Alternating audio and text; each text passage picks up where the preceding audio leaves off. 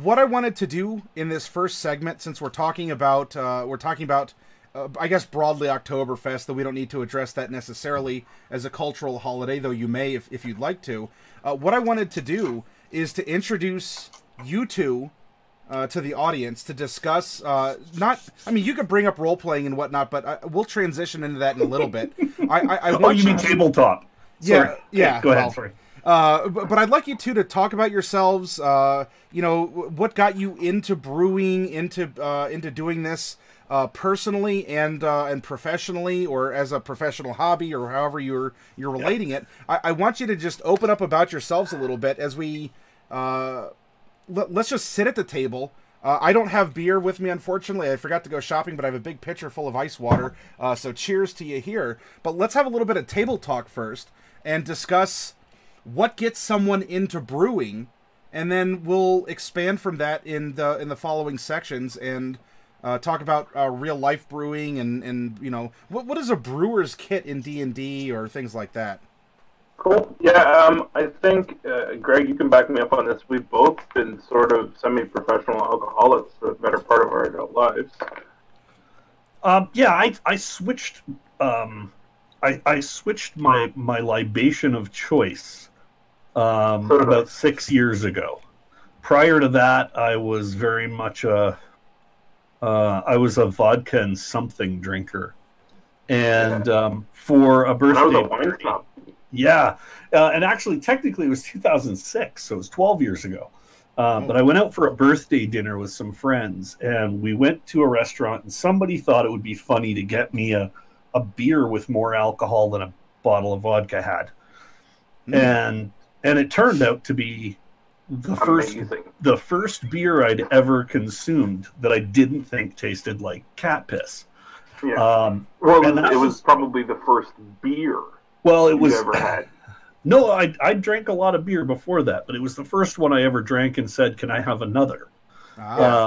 This was, and it was specifically, it was a Huygens brewery, a Dutch brewery, a beer called Delirium Tremens. Blue can, pink elephants, and they're dancing. And that's really all you need to know for the branding. That beer at 13.5% alcohol, it's a big sort of a Belgian triple kind of beer. Flavorful and interesting and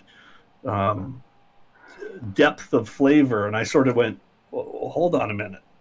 Beer is supposed to be yellow and kind of taste like pee and make you burp a lot. Yeah, isn't it? Kind of generic, like Budweiser and whatnot, or Busch. Exactly. That's what beer is. That's all that beer's ever been. Well, that's all that beer has ever been in America. And I think that was sort of the beginning of my journey into beer, was understanding that I had it all wrong for most of my life. That I didn't really understand what beer was, because all I'd ever consumed was Bud Light or Canadian Coors or Canadian or Bud whatever flavor of the week, light, or PBR, or PBR was, you couldn't even find it when I was a young lad. But and I still maintain that Coors Banquet's not a terrible beer. I agree. It on a patio in the summertime when you're mowing the lawn, it's ideal. So that was kind of what happened. Was I had sort of been introduced to this, and then I went and started looking at beer. And so the following, 2 years later at a birthday party, my wife told everybody to bring craft beer. So I ended up with 20 bottles of something different. And I realized that what I had built, this tiny little basket of, this is what beer is. She just opened the drawstrings on the bag of holding. That was what craft beer really is. The seal was broken.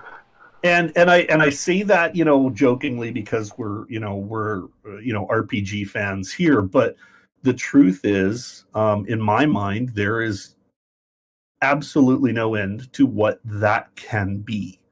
There is no end to what beer can be. It just hasn't been brewed yet. Oh, I really like that outlook and attitude. Well, that's what got me brewing, because I started to realize that if there is this spectrum of flavor, from the Bud Light to that delirium tremens that I'd had, to the ultra, nearly treacle barley wines that are out, to the big, rich, smoky, bitter, dark stouts, there's certainly a bit of variation to explore. Yeah. And so, I'm not great in the kitchen because I'm too lazy to clean up. But one pot and some fire, and I'm good. And I can make whatever beer I want. So that was sort of how that rolled. That's sort of exactly my situation too. Is I've got a wine fridge in my house, and I was a really big wine enthusiast, if you will. And at a certain point, wine can only do so much. And then, for some reason, Greg, we were affiliated through a previous endeavor, and Greg's like, dude, go buy this, this, and this. Mm. So I was like, okay. I bought a beer called Kentucky Bastard, which is like a 12% humongous, crazy ass beer, best thing I've ever had in my mouth, and like a Belgian or something like that, but a sort of a broad range. He's like, go buy these, these three styles, anything in these three styles. And yeah, I've probably had 5 glasses of wine in the last 6 years, because you can't match beer works beer. Better. Yeah, beer works better. Take as long to brew, if I recall. Yes. Beer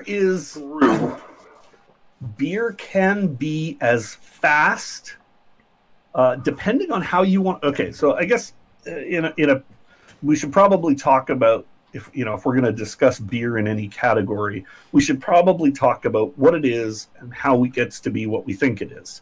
And if we do that, that'll give us all a little bit better perspective on some of the things that Luke and I are going to say. Because we're going to say some things that sound a little unreasonable and silly, but there's a reason. So we're going to use some words that don't make sense.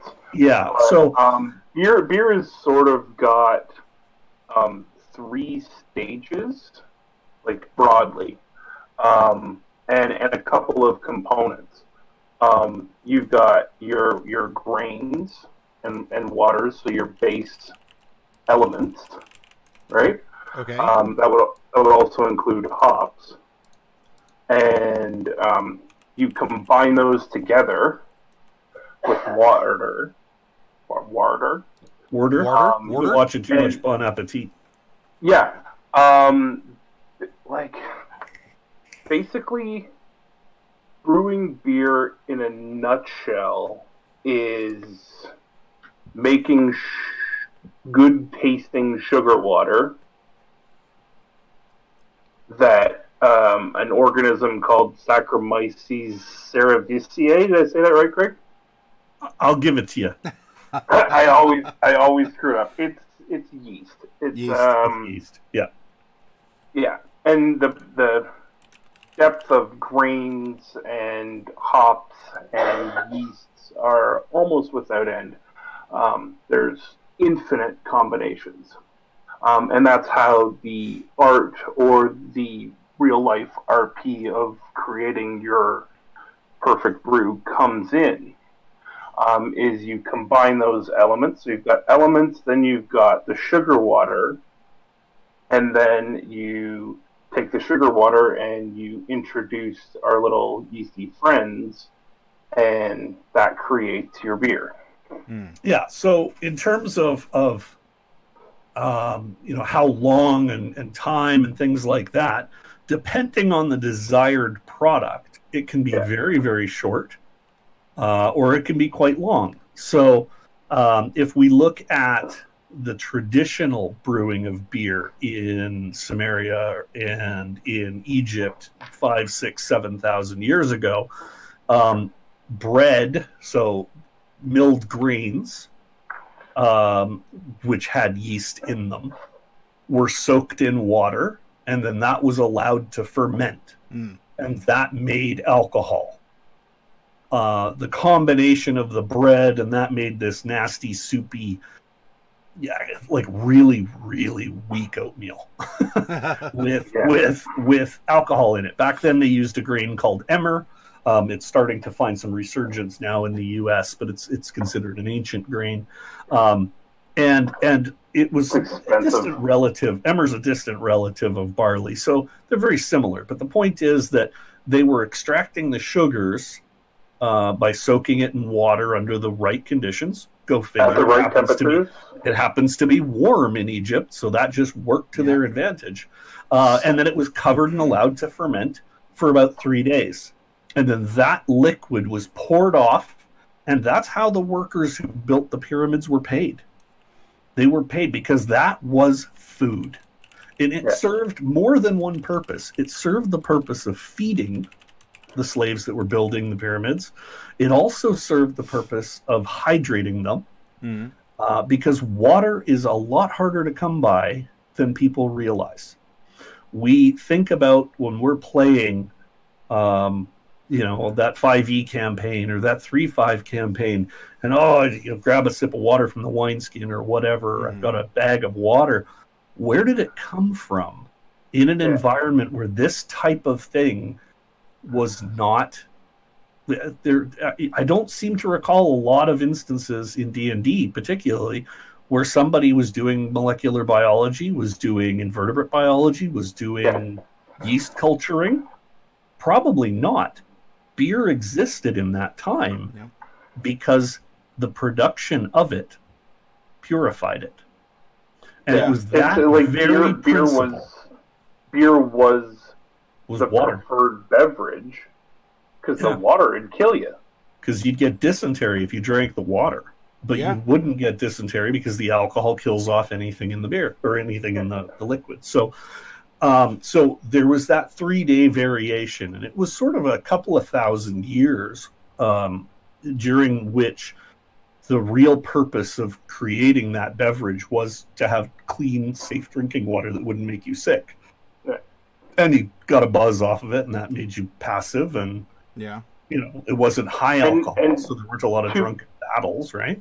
To this day, there are still parts of the world that we live in where it's a practice to make the water not brown. Yeah, like if you're going to boil the water anyways, you might as well throw some grain in it and have stuff for food and stuff for drink. So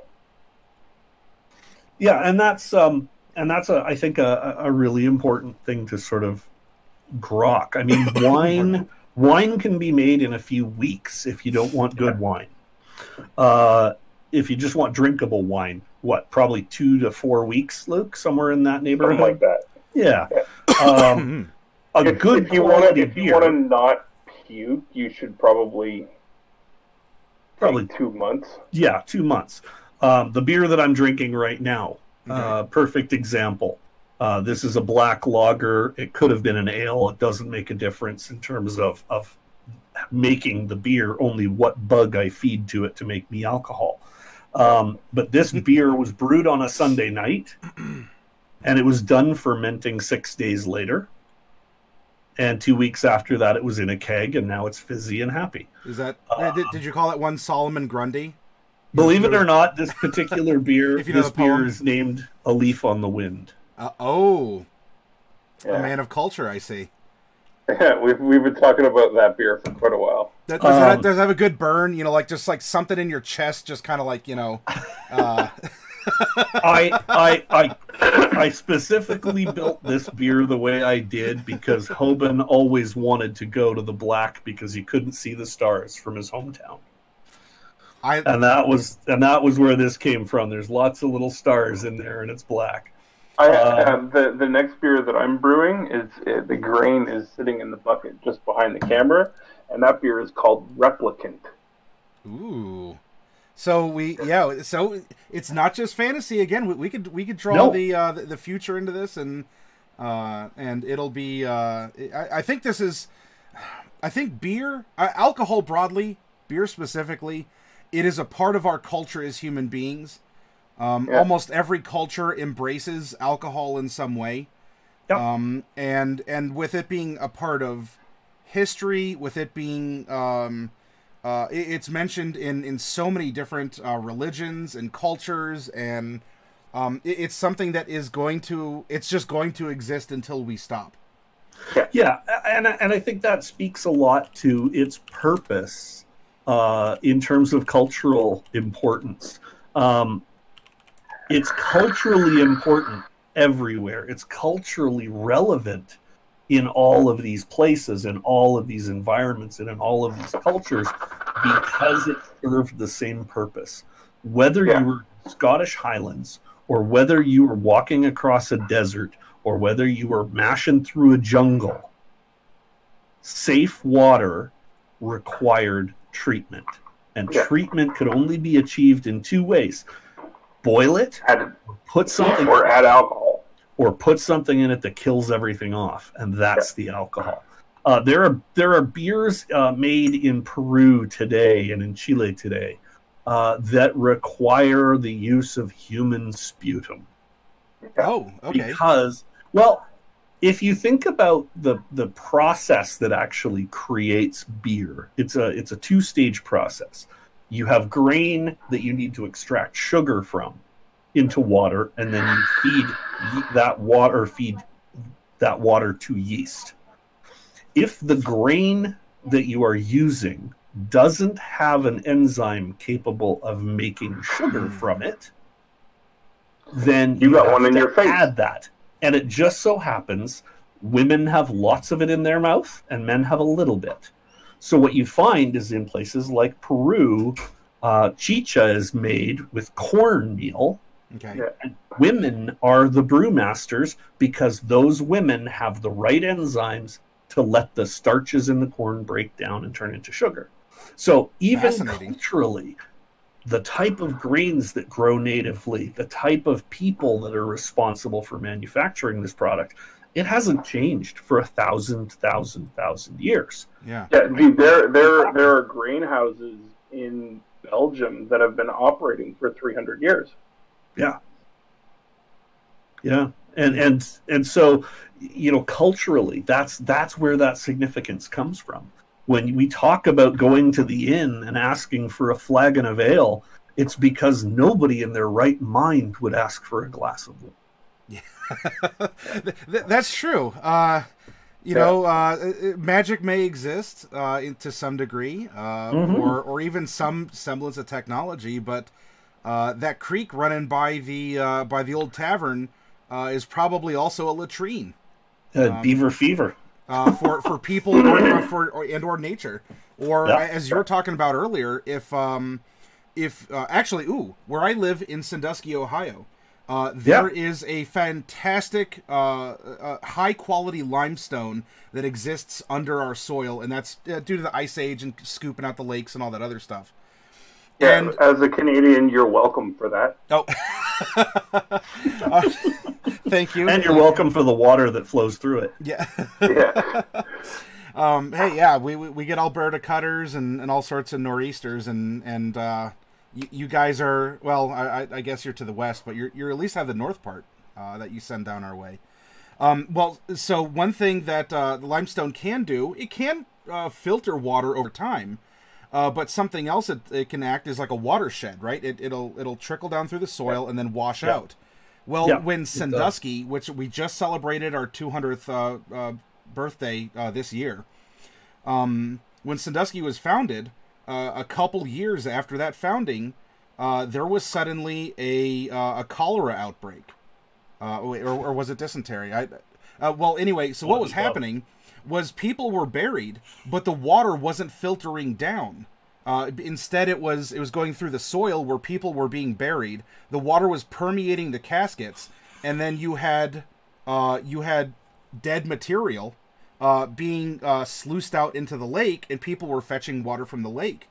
And so that's gross as shit. And so what happened was our area had a big cholera epidemic, and in fact, many people say that Sandusky would have been a Cleveland or a Toledo if it wasn't for that outbreak. And so what the city had to do was move the city cemetery from being like, whatever, 200 feet or so from the lake. And they moved it about 1.5 miles, 2 miles inland to make sure that, because water is just that. Or, look at we talk about in the Great Lakes, the algae problem that we're having for various reasons. And that's absolutely correct. In a D&D setting, if you are living in a first world country where water is accessible, you don't often think about it because there's other alternatives. But when was the last time you ever did order a water in D&D? Or, to go back one step, when was the last time you ever described your character having to take a pee out in the woods? Or to manage your waste? And where does that go? What does that affect? Mm-hmm. It's interesting. It's an interesting thing, and I said it, but I hadn't really given it a lot of consideration. But I mean, the water that we consume as characters, I think we completely take for granted. Mm-hmm. Oh yeah, we just assume that we have water with us, but it was never. It's either that or we have ale because we're playing a dwarf and that's what they drink, or we have wine because we're a E-word person and that's what they drink. But it's because there's this we make it a special thing. Yeah. But the reality is that in a world that doesn't have, and you're right, there's magic, and I'm sure there are alchemists who know how to purify water, and I'm sure there are just smart people who know how to use carbon, layers of charcoal and peat to filter water to make it safe. But those would likely be few and far between. Yeah. The average, and it certainly wouldn't be done on a scale for every single adventurer in a realm to have an unlimited supply of.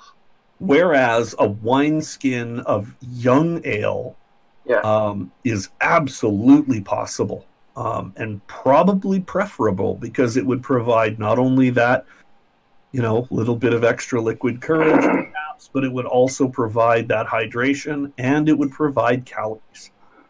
And low alcohol beers are sort of the common. 2 to 3% is sort of the typical ale that you would see 300 years ago in terms of replacements for table water. They were called table beers, and they were used because that's what you would drink when you had lunch. Because you wouldn't want to try and purify water just to have a sandwich, right? And so farmers would take a jug of that out, with them on the cart when they went to work their fields or tend to the animals, and they would sit down with that at lunch, and that's what they would have. It was a bready sort of affair. It wasn't a traditional, clear, bubbly, effervescent. It was more like kind of slightly boozy oatmeal that was really runny. Some people do call beer liquid bread, and that's why, right? That's absolutely Greg, why. I think we should touch on a little bit too. A lot of the RP experiences that I've had, the terms mead and beer are sort of universally interchanged. For sure. In RP world, and I think it might be beneficial if maybe we talked for a couple of minutes on the differences and why there's differences, and then we could touch on braggots too.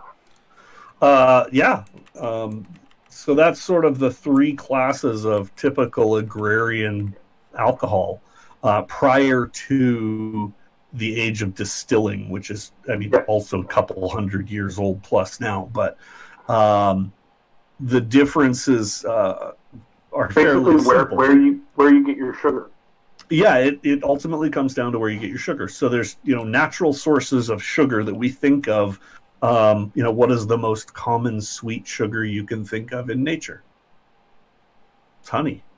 Yep. And honey. So, you go back to a lot of historical records, and mythologies and religious stories, and bees and honey have been. They've been around. They've been around for as long as. Don't have a lot of those in Egypt, and so in places like Africa and the Middle East, they used what they had, which was grasses. So it was grains. Hmm. But everywhere else, a lot of this started with honeys. And that honey wine, as it's referred to now, was mead. You mix 4 parts water with 1 part honey, you let it ferment, it turns into mead. And mead, you literally can just put it in a jar, let it do its thing, and it will still itself out in 4 to 6 weeks. And you've got a 7% alcohol beverage that is safe to drink. Huh. Braggot is the next step in the chain. So in those places like Wales, for example, where grasses don't grow well, but they do grow. There are grains. Barley was one of the sort of staple grains in the British Isles for a long time. So barley was there, but they also had a lot of honey, had a lot of bees. They had a lot of flowering species in the rolling hills, particularly in Wales. And so the mead that was made would often be mixed with the beer, and it would create a beverage called a braggot, Braggot. Isn't someone who brags? That's a braggart. Oh, this okay. is a braggot. Okay. So no R. In older text, it's referred to as a bragd, Braggwd. Yeah, and that's sort of the typical Welsh pronunciation. But they were a more table version of a mead. So you would feed a child a braggot, but you wouldn't give them mead because they would get drunk. But a braggot, you've got mostly beer and a bit of mead. So the mead provides the sweetness, and the beer provides the sustenance. So think of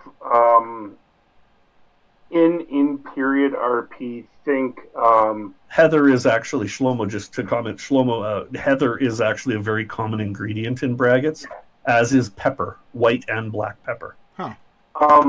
So in RP, think of beer or ale as water. Okay. A straight 1-to-1 replacement.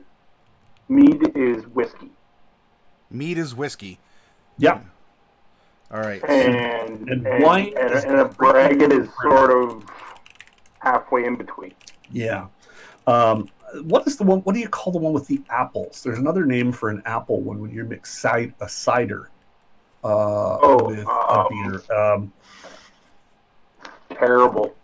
It's a silly name, and I hate it, but I can't remember it.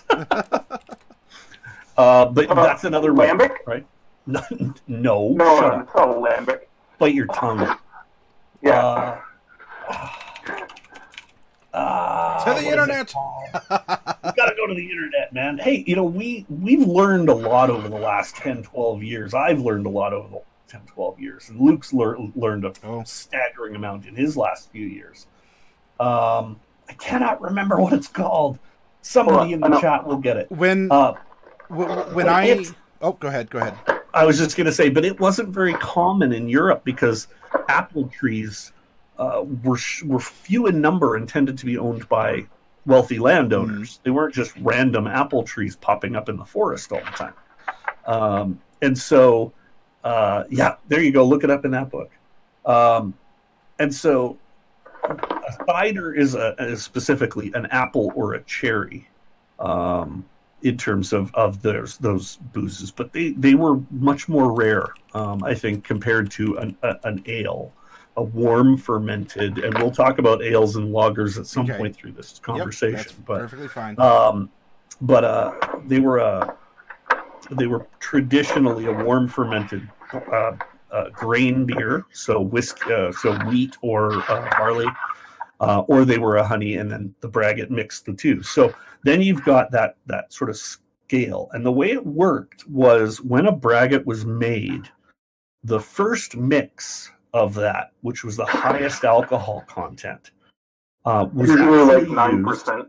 Yeah, and it was actually used as payment for rent. Yeah. That is how most landowners paid landlords, was in alcohol. And tribute to the church and stuff like and that. Tribute to the church and tithes and things like that. The second cut was used for guests. Yeah. And those It's typically like a 4 to 5%. Yeah, 4.5%. Yeah. So you'd have the nobleman would be drinking 8%, 9% big beers, and so would the clergy. And then if you went to visit somebody, you'd get the 4 to 5%, and then as Greg mentioned earlier, they'd run water through it one more time and do the process again, and you'd get your 2% strictly better than water that you'd drink all day. Yeah, and that would be the table beer. That's what would be sitting in a jug on the table if you came in from work and you were thirsty, or if the kids wanted something to drink, because the alcohol content was very, very low. And that stems from the brewing process, right? Yeah. The brewing process. At the time, you wanted to get as much as you could possibly get out of that grain, so you would actually do a brew 2 or 3 times with the same grain. And the first cut of it would be really boozy, lots of sugar. The second cut, not so much, and the third would be much more watered down. It sounds similar to there's some other foods. In fact, olive oil came to mind, where you have like extra virgin olive oil. That was the top. That was the first press, and that is the highest quality that the nobles would have been given or afforded. And so it's similar. It sounds similar in this instance as well. It's killing Luke that he can't find the name of that drink, because we both know it. I got pissed off and I looked up Party It starts with a G. It starts with a G, Luke. Yeah. It's not a. Is it a Groot? Is it grog? No, we hear that with pirates. Grog and rotgut. It's not grog. Grog is isn't that just really, Groot? really, really shitty sugar cane, not quite rum? Yes. No, it's not Groot. No. Oh man, what the heck is it called? Although I wonder if you could make a beer out of parts of Groot, how it would taste. It'd probably be pretty interesting. I've heard it used actually because it's herbal. Oh man, what the heck is it called? Killing me. I mean, there's lots of shandies and things, and those are mixes of juices and beers. And They're abominations. Don't do that to your beer. Name for the apple thing. We'll find it and we'll bring it up at some point. But anyway, because at least one of us isn't going to be able to sleep tonight until I figure it out. Yeah, that's right. So society. By the way, this is the reference manual for. I apologize for my dog if you guys can hear her. That's fine. How to Brew by John Palmer. Is that like 32 edition? I've been in breweries that ship beer all across the country, and there's a copy of that book sitting on the brewmaster's desk. So that is the core rule book for brewing. Yeah. There are a couple of books that are sort of recognized by home brewers and pro brewers alike across the planet as being near biblical their the Bible. They're the DM guide, if you will. That's one of them, How to Brew by John Palmer. The other one is, I've got it hiding around here somewhere. It's written by the. No, dude, that's cool, Pneumonica. The cool thing about beer is it's not an elitist sport, and far from even a small bit of knowledge, like there's a really good chance, because the world is so large, you might know stuff that neither of us know, and vice versa, and it's about and that's part of the brewing of beer culture. Is you pass those things on, like as a home brewer and a beer enthusiast, I can call up or pop into a local craft brewery. Some of them I know, or go to like a home brewers club meeting and like pop into a brewery and hang out and see their systems, and it's very hard to find a person that brews beer that's a dick. You know what? You had published a video on how to make a home brewing kit. It was for $500. It was everything. Yeah. And I remember that phrase from the video that you sent, and I do I smiled and I enjoyed it, because even though I don't rub elbows in the brewing community, as I rub elbows in a gaming community or another hobbyist community or something that invokes creativity in people, you do find that there are people who are just more genuine or down to earth about their crafts, and they treat it as something they want to share, not necessarily as a competition. Because honestly, how can any of you say that there is the best beer out there? Because how many varieties of beer are there? Was it the best chocolate beer? Is it the best, is it the best IPA? Is it the best whatever? I can tell you what the best beer is. So can I. It's going to be this one right here. It's the one that you got in your hand. The one you have in your hand? Ah. The best beer is always the one you have in your...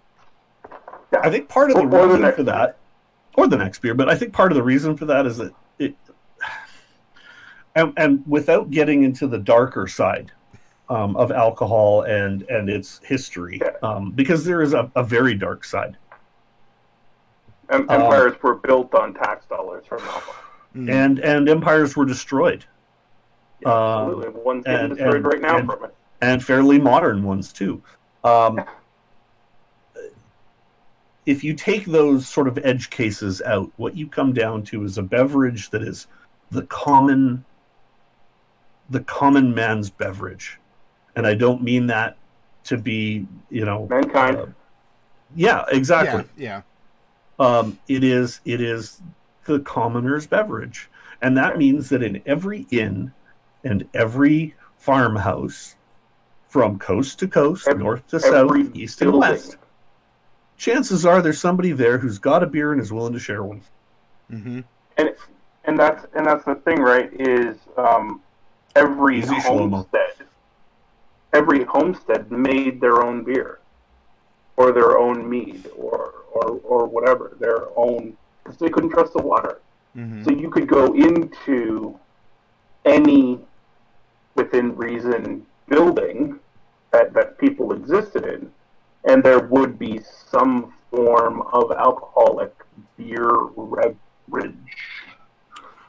Which also, interestingly enough, and I hadn't considered this until now, but it also made it a beverage that wasn't expensive. Very much not. Because you could make it with very little. I mean, when you look at a batch of beer, 5 gallons. Okay. I did some research a couple of years ago with a malter here in Alberta, and we were talking about the amount of grain grain yields from typical cultivated land. And you would need, for a 5-gallon batch of beer, so to make 5 gallons of a 5%, with modern brewing standards, which means much more efficient than it would have been, in older times, but not terribly far off. We would have seen efficiency of 50 or 60% starch to sugar extraction. Now we see about 80. 120 square feet is enough land to grow grain for 5 gallons of beer. Oh. Now, if you take that 120 square feet, how many 5-gallon batches can you get out of a mile by a mile?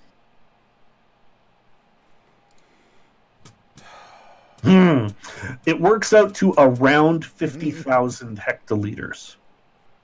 Yeah. So about a 500,000 liters of beer. Convert it to American. 500,000 liters. We're talking square feet and miles, and all of a sudden, the efficiency of the metric system is gone. Call that 125,000 gallons. No, I personally measure my car's fuel efficiency and how many rods to the hogshead I get. But agreed. Have one over there. Yeah. So I mean, a small patch of cultivated land makes an extraordinary amount of grain.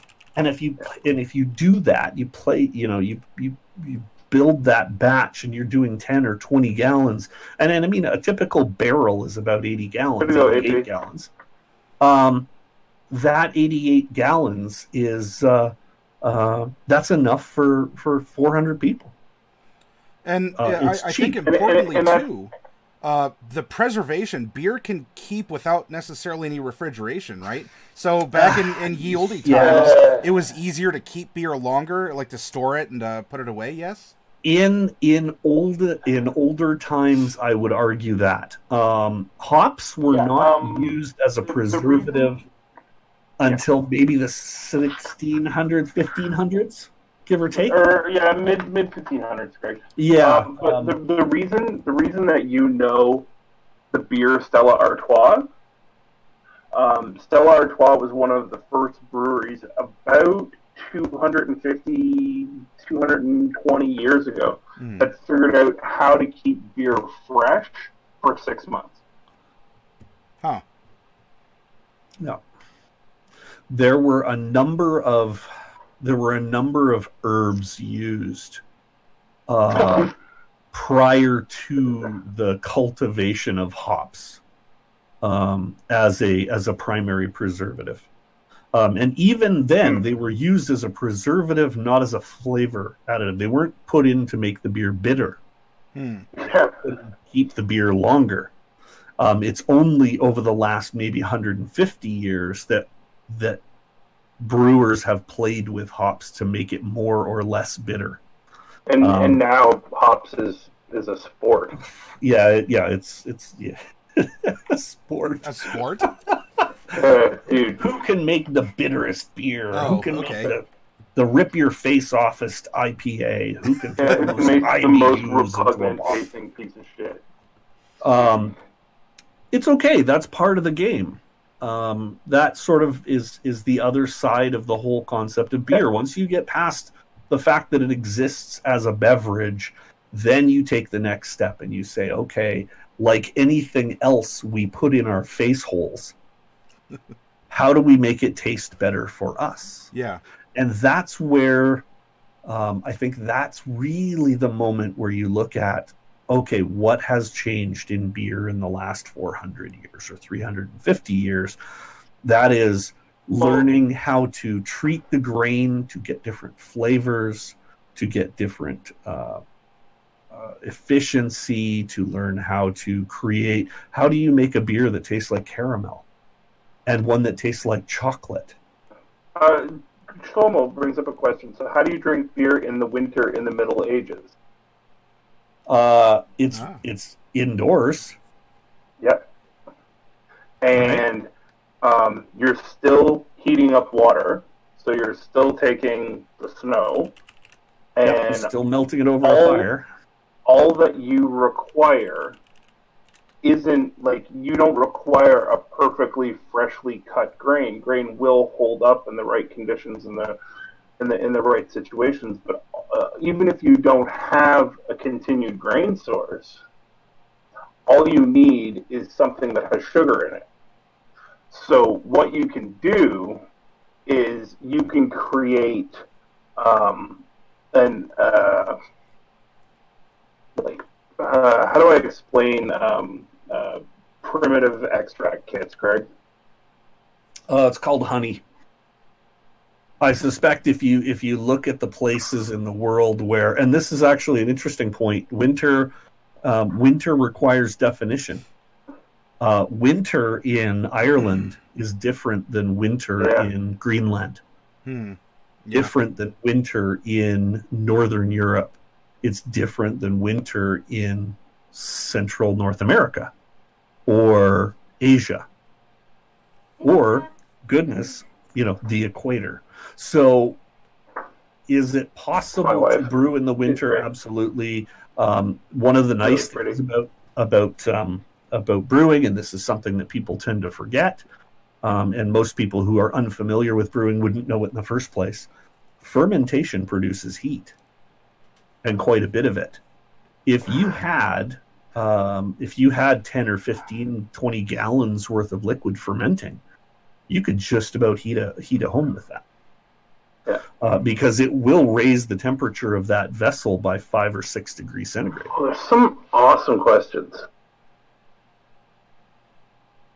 Carbonation. That's an interesting question. Okay. Carbonation has existed since the day somebody had a vessel that could be closed airtight. Yeah. So basically, our friends, the yeast that make the alcohol, they do two jobs. They eat sugar, and they leave one piece CO2 and one piece, it's not exactly that, it's like, but one piece CO2 and one piece alcohol. So what you have is, like Greg said, as soon as you could get a vessel airtight, the process of creating the alcohol also carbonated the beer. Yeah. The last, the big change in the UK for carbonation prior to the introduction of glass bottles was what we refer to as a firkin, or a small wooden keg. Okay. That small wooden keg, Isn't that where the term cask comes from? Pardon? Isn't that where the term cask comes from? Yes. A cask is merely a modern adaptation of a firkin, or a larger one. Wine was made in casks. Okay. 1/3 keg. But what they are is they're an oaken barrel that is treated on the inside with flames so that it gets nice and hard and impermeable, and then tarred. Usually, they were sapped. So that the charcoal itself would be impervious, and then you would also have a sap lining to that firkin. And what would happen is the beer would be made, the brewing part would be done, Eric, put into the firkin, and those sealed barrels with, exactly, Derek. The coopers would manufacture these barrels to incredibly tight tolerances. And they would absolutely, under pressure and temperature, seal right up. And then when they were tapped, and we talk about tapping, in the old days, that was a wooden spigot, right? Yeah. Those kegs were tapped two ways. They were tapped with a soft pine first, through a hole in the side of the keg. So that's why you have a hole in the side of those barrels. Okay. It's because those would be rolled to the top. Okay. And that would be at the top. It would allow you to sample, and it would also allow you to keep it sealed. When it was time to tap, you would pound a piece of thin pine into it that's fairly porous. Okay. It's called a spile. That spile would go in, and the excess CO2 would come out through the wood. So that would depressurize it. Because otherwise, if you tried to hammer a tap into it, the thing would explode. Yeah. Right? I imagine that was a hard lesson learned by someone in the timeline of alcohol. I guarantee you there is a bunch of medieval dudes with only one eye. I have experience. I have seen it in the last year. Oh, all right then. This is still a very common way to prepare and serve beer. Most craft real ale type drinkers, and real ale is something we'll get into at some point, I'm sure. But real ale is ale that is fermented in a firkin or in a cask and then tapped to be consumed immediately. It's not, once that thing is open, it's open. Okay. You can't close it back up. You can stop the beer from flowing, but from that moment on, it's losing carbonation. It's going to go off. And so, even today, I've seen people with a hammer and a tap, and that tap doesn't go in right. There's 35-foot geysers of beer. It seems glorious when you're at an event. It's extraordinary, and it's a keg, a cask event, and somebody whacks a cask incorrectly. Yeah. And you're inside of a tent, and then there's like 8 adults holding a spewing metal thing and running for the tent door. I'm not even going to talk about what you just looked like. So rolling ones do happen in real life too. Absolutely. Yeah. Yeah. Yeah. So anyway, those firkins are when the first carbonation really started to show up, and it did. It changed the way people appreciate the drink. It tastes totally, totally different. A flat beer that's uncarbonated is missing something very specific. Taste. Like Luke said, yeast do three things: they ingest sugar, they piss alcohol, and they fart CO2. It's that simple. That's it. Now they embody other things. Life on this planet would not exist, at least in its present form, without yeast. Yeah, absolutely true. And so, could it be done? Absolutely could be done without magic. The first Coopers, that's 400 years ago. Barrel making was being done. I just saw a thing recently that they uncovered what they thought was a maltery, which is how you get the grain to be able to make beer. That was like 6,000 BC or something like that, Greg? Yep. Yeah, it would have been close to that, 6,000 to 7,000. Yeah, and like there weren't stainless steel pots and wort chillers. No, it was clay pots. Yeah. Heated slowly to avoid them cracking because they would crack with frightening regularity. Yeah. And then that beer would be packaged in pitchers, big, amphoros pitchers, like you'd see in old Greek texts and things like that. Those have been around since Egyptian times. And there was some discussion at one point.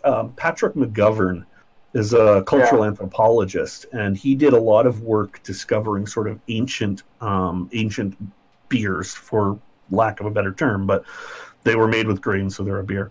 And some of the work he did showed that they had vessels that would likely retain some pressure. It doesn't have to be much. Even just the process of fermentation will actually carbonate beer to a level. It's low, but it's there. And you got to think all that airtight has to be you don't have to dive to 4,000 feet and have no air. It's the weight of the atmosphere three times is the super bubbly Budweiser that you know. Yeah. Derek, that's a really interesting point. And an understanding of the technology. Maddie, do you want to take that? Where do you want to take the next phase of this conversation? What I would like to do, Derek beat me to it, and that's a compliment to him, because I think we were thinking along the same lines here. What I'd like to do after this segment, where we're talking intro stuff. You have certainly shown people that your stuff. This isn't just a lazy thing for you. This is a passion. No, it's absolutely a lazy thing, and we're both stupid as a stick. Well, then you know what? You have awesome charisma scores, brothers, because you're doing an awesome job. What I would actually like to do in our next segment is to go over with you all and say, all right, let's load up in our brains generic Western fantasy world, and there's a tavern. Yeah. Adventurers are here drinking ale or whatever, and what I want you to do is to go through the process of what does this town, let alone the world or culture, need. But what would you find in this town in order to put a mug of ale in an adventurer's hand? Because that ale didn't just appear out of nowhere. Well, I mean, if magic exists. But you're talking about grains and farms and all this other stuff. And so what I wanted to do is kind of build an economy and build a culture or a structure of fantasy town that can serve an ale in an inn, and go over what would be there, right? If you're a DM and you're stuck, and you say, well, the common hook is we're gonna start the adventure in the tavern, and everyone's gonna have an ale, because that's just what you do in D&D. Yeah. You can come up with so much content, because the town is going to have Coopers, Millers. By the way, these are very common names of people because you were named after what you did. Really, really good blacksmith. And so I want to get into detail in that in our next segment. A field and farmer's right, Shlomo? I would hope so, at least. Those are a guarantee. I think that's an important point to note, and a good point to sort of finish up the sort of the really rough and vague. And by all means, Luke and I are available on Saturday nights. Come by and ask whatever questions you've got that we don't get to. But specific to this cultural discussion of beer and the history of beer in culture and society, it has been widely credited. Beer, the beverage, or whatever bread-like drink you choose to call it, has been widely credited and is very likely. I'd say I'd go so far as to say it's credible. The reason that towns exist is almost exclusively come down, and the shift from a nomadic lifestyle to a sedentary location lifestyle, an urban lifestyle, if you will, is 100% the response to a beverage that replaces water. In order to make the reason that we stopped being hunter-gatherer is because we ran out of water, so we had to make beer, and we needed to plow and till fields to make the beer. And bread. So we established residences by those fields for convenience, and then places to purchase the beer that was made, and so on and so forth stemmed. So it was it was the catalyst of how life stopped being hunter-gatherers. Yeah. To answer that question, Mr. Plunderfoot, yes, whiskey is liquid gold, particularly good peated Scotch whiskey. As long as it's not smoky. The very same product that I am drinking in my glass, if this had, instead of being put into a keg and tapped right behind me on that fridge with those taps, if it had instead been put into a still, it would be raw whiskey. There is no functional difference between beer and hard spirits. Is when you hear people say of the process. Sorry to cut you off, Greg. Yes, good Islay Scotch is a wonderful thing. Yeah, go ahead. And Islay Scotch or Islay, as it's most commonly incorrectly pronounced. That's just a region in Scotland where the Isleys, or we'll just call it the Isleys. It's a special place where the peat is exceptionally thick and very flavorful. Yeah. Actually, whiskey without the E is only Scotch. Yeah. Everyone else is misspelling it. And I don't put a lot of. I'm not one of those arrogant whiskey people.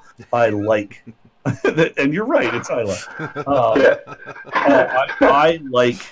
I like a good Scotch, but I also like a good whiskey. And I do treat them separately, but I don't treat either with reverence. So you know what I like is a good bio break. Yeah, we'll take that. If I can throw out one last question to you, and then we'll take a 10-minute break Absolutely. or so. Sounds good. So you all you've gone through this. You talked about your origin story. You've gotten together. You've done all this research. You've been brewing on your own. You're enjoying it. You're selling it. The name of your business is Rysky, Rysky. Correct. Can you get into, look, we're talking about names have meanings, and there's different meanings to different scotches and whiskeys and all this other stuff. What is the meaning to your name? And then we'll take a break after this. So Luke, I'll run with this. This is all me. 5 years ago, when I started really actively brewing, I created a home brewery called Three Boys. Now, at the time, I was not aware of the Three Boys Brewery in New Zealand, They make better beer than you. Yeah, they do, and I wasn't really sure of where I was going. When Luke and I started doing our live casts a number of years ago now, beer was a big part of that, and we both sort of had gotten to this point in our history where we both sort of said, you know what, if money was no object, if I had $1 million in my back pocket, what would I do for a job tomorrow? And we both answered the same thing. Okay. Yes. What would I do for a job? In Alberta. Good night. What would I do for a job tomorrow? We'd open a brewery. Yeah. We'd hire somebody really good, and we'd have them as our brewmaster, and then we would be the mad scientists who came up with stupid ideas, and we would do that. And so, knowing that that was something we wanted to build, we went, okay, well, how can we do that? Well, we can do that with YouTube. We can do that with live streaming. We can crowdsource. Let's see if we can make it happen. And we went into it with that intent. And so we created Rysk. And Rysk Brewing Company, the reason the name came up. Dude, the Bat 50 is great. Labatt's 50 is awesome. I still drink 50 as Swasser. Fantastic. Rysk is a Scandinavian word. Okay. This is where you lose me. So when I looked at this, here's some hard and unpleasant facts when it comes to brewing. It's really hard to get a 4-letter domain. That too. 1 out of every 3 breweries that opens will be closed inside 18 months. Period. Full stop. End of discussion. Yeah. The average brewery in North America, outside of Labatt's, aka AB InBev, Sapporo, or Miller Coors, takes a minimum of 3 years to turn a profit. Yeah. That does not mean pay back the people who built it. That means turn a profit. Yeah. So if you want to build a brewery and you've got $150,000 in your back pocket, I can spend that shit inside 3 months. Oh, dude, I could spend $150,000 and you will see it come back brewery. to you in 5 years if I do everything right. So creating a brewery is not only an act of passion and an act of love, but it is one big-ass risk. Yeah. So back to the word. Yeah. So the risk was what I saw. If we were ever going to do it, we were taking a risk. Yep. RYSK is a Scandinavian word that means out of your head crazy. And the way I saw it, if you're going to do this, you have got to be out of your head crazy. Yeah, if two husbands and fathers could put together $1 million to do this, and we actually do it, we're going to be crazy. Like, we're going to do it, but we're crazy. We're crazy people. So at this point, we don't sell. But you got it right. But we produce and we partner and we spend time with real brewers and we work on recipes with real brewers. And if in a year we see our name on a tap that's got our beer that was made by another guy who we hang out with, I will buy everybody in the bar my beer until that keg is empty. I'm buying it for people. Yeah. So the long-term dream is to do this, to build a brewery, to create an actual product that we can sell and ship worldwide. The truth is, it's a really unlikely thing to happen. It is a specific set of circumstances that support that dream happening. Right now, I'm a father of 2, both of them under 13. Luke's got a little one under 10. We're not in a position to give up the house or risk it. Yeah. But we'll play the game and we'll teach and we'll learn and we'll share along the way. And if somebody drops a bag of cash out of a helicopter, well, then we're talking. It's going to get risky. 1/3 survive, 2/3 close. Yep. Yeah. Those are. It varies industry to industry, but that's for almost anything you do. You want to open a restaurant, you want to open up a mom and pa store, a cheese, like a gentrified cheese shop downtown. You're looking at those numbers. The big difference is when you're looking at production scale for brewing, you're going to spend $50,000 on the stainless steel to make one batch and store one batch. When I was pursuing my master's degree in executive business management, my group studied Lagunitas as a business case. Yeah, excellent case. And some terrible stuff happened to Lagunitas. It was very interesting, and you know what? The whole, I don't know if it is a bubble or if it's ready to burst, and it has or it won't. But microbrewing or independent breweries are doing very well and have taken a big market share. But that's business stuff. I think we can take a 10-minute break though first. You bet. And then sounds good. Because hey, we have this next segment coming up, and we can certainly talk about that, because maybe this fantasy inn we're talking about is on hard times, and you know, we develop a countryside and we say, well, how can we improve it or go from there? And of course we have tomorrow to continue talking about this. So everyone hang tight. Let's take a 10-minute break. And we'll come back and we'll talk fantasy more regularly than interspersing it in with what we're doing. Sounds good. Absolutely.